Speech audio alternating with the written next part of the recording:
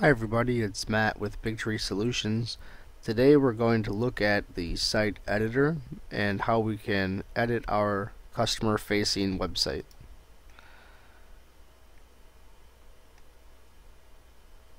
So right now this is our customer facing website. This is the site our customers will see when they come to place their orders for delivery.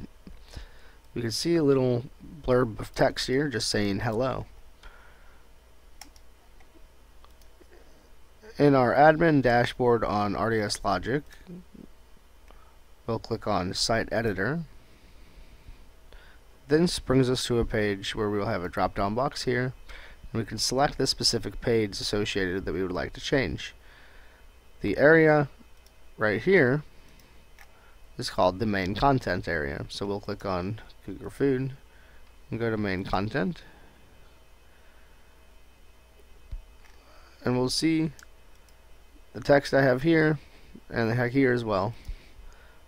Be careful while you're in certain areas in Site Editor, and consult Yammer or another expert prior to making any changes if you're not positive.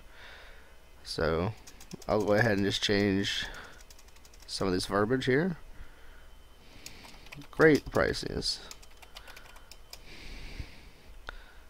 And I'll show you we can add more here.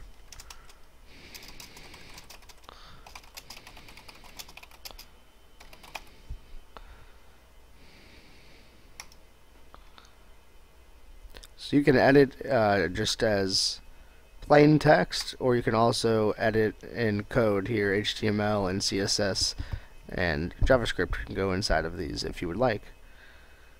You would also just click Save to finish, and when we go ahead back to our customer facing site and refresh, we'll notice our updates are complete.